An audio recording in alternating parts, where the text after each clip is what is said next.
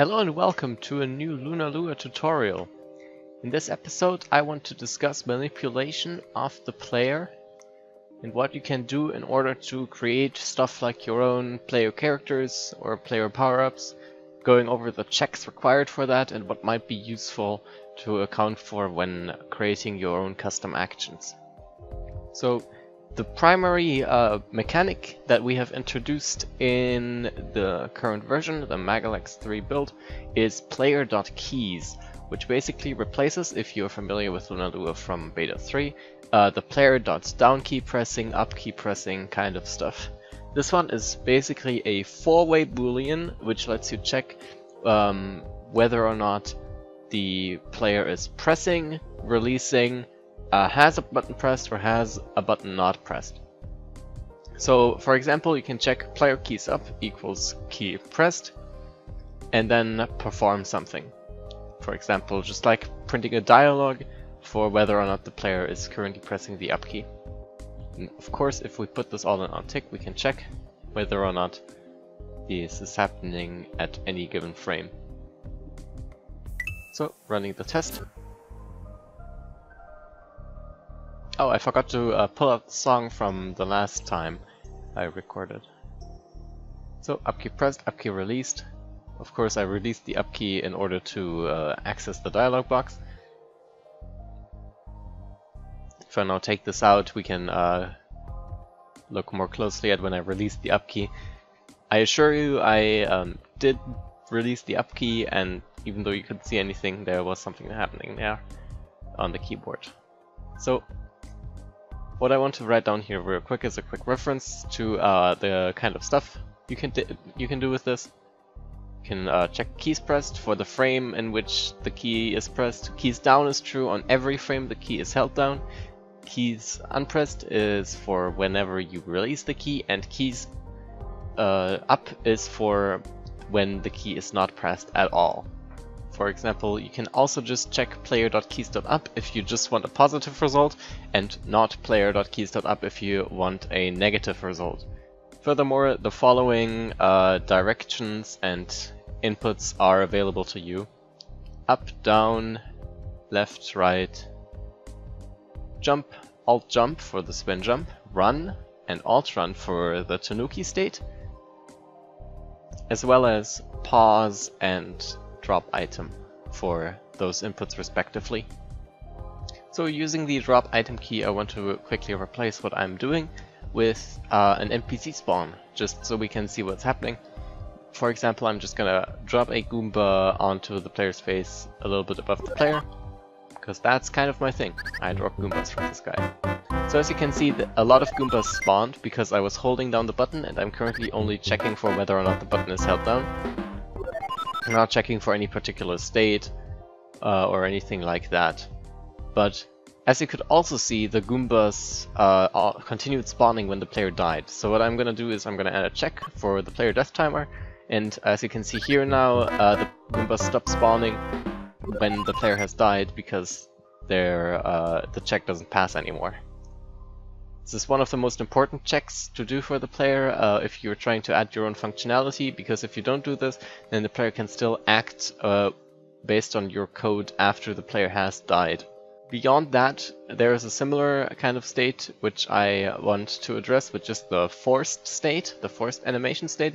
It is something that the player runs into under many different conditions, and I'm going to quickly print it on screens to see what it is doing to the player here.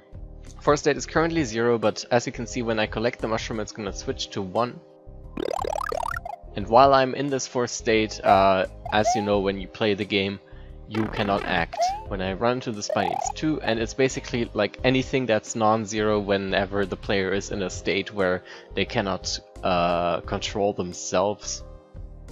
Just like when you are entering a warp pipe, when you're in the Tanuki statue, all of those have their own forced state. And often this is also something you want to check for, of course, because you don't want the player to act like if you don't want the player to throw a fireball when they are currently being stunned from a power down. So if you check for that as well, then I can drop Goombas on my head and die, of course, but Hold on, I'm gonna do this better this time. If I collect the mushroom and then go up here, then you can see that the Goombas will not drop anymore while I am taking damage. As you can see, there was an interruption in the Goomba wave as I took damage. Those are like the biggest checks for inability to act for the player, but there are more context sensitive ones. For this next one we will need to start using memory offsets. This one is the memory offset for whether or not the player is underwater. So I put the water box down, and as you can see, when the memory offset is true, then the player is underwater and the check does not pass. This is particularly important for when you want to do something to the player's jump, but you do not want to do something when the player is swimming in the same situation. Another important check in a similar vein is the one for climbing. This one works a little bit differently because climbing is split into different states which are all greater than 0. So when this offset 40 is 0, then we're not climbing, but if it is greater than 0, then we are climbing. So if I put down a vine here real quick, you can see that the number disappears in the corner, which also means I cannot drop any Goombas anymore. So if I jump now, that's where the Goombas are. So by now we have a pretty robust set of checks in place, which pretty much cover most of the stuff we have. But now if one which is very important in very specific scenarios is player is ground touching. Like whenever you want to do something when the player is grounded or is not grounded, this one is your go-to. Like I can use player is ground touching to prevent myself from spawning Goombas whenever I'm on the ground. So I need to be in the air to spawn the Goombas that will be my inevitable demise. Now, I'm not quite as one-dimensional as it might seem from the Goombas in this video and the other one, because now I'm going to transform this into something that's actually useful, namely a double jump. These checks are all also equally important for creating a double jump. If we are on the ground, then we can reset our has jumped flag to false to enable us to create our double jump again. Then we want to check whether or not we have already jumped, and also just break out if we haven't. Check whether or not we are jumping, and in there we can do some stuff to the player. One thing I should note is that these return end checks are only applicable when your function doesn't check for anything else below. You can invert the if statement, like player death timer equals 0 then, and then inside that then perform your other checks if you do need more granular stuff. So we're changing the speed Y. There's also a change to the player's upward jumping force, making it so that the player can hold the jump button for 30 more frames to ascend. I'm also playing the jump sound effect and setting has jump to true. So as you can see, there is now a double jump. And you cannot jump a third time in the air because it has jumped flag and stuff like that. So one thing we can remove is the speed Y thing, because the upwards jumping force overrides that. And as you can see, nothing changed to the jump. And another thing we can do is we can change the upwards jumping force to something smaller in order to give ourselves a much smaller double jump.